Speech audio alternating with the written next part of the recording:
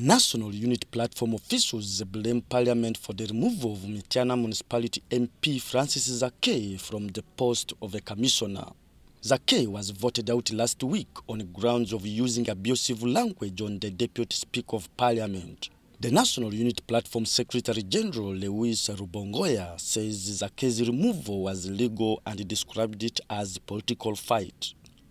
Even a person who has not gone to law school can see that the Deputy Speaker was, as the Honorable General was explaining the other day, how can you be a complainant, then you are a judge, you are the prosecutor, you are the executioner? I mean, how? So anyone can see that this was just a case of political witch hunt. He told journalists that NUP will not replace Mityana Municipality MP as a commissioner at Parliament since they have challenged the move. Challenging the purported removal of Honorable Zaake.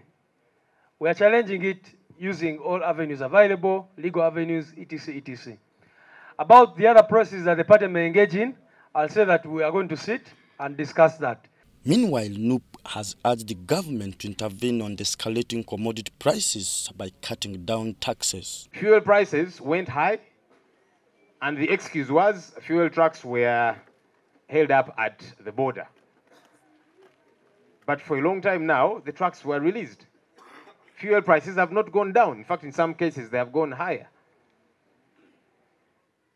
We believe that the cartels who run the fuel industry are making sure of this.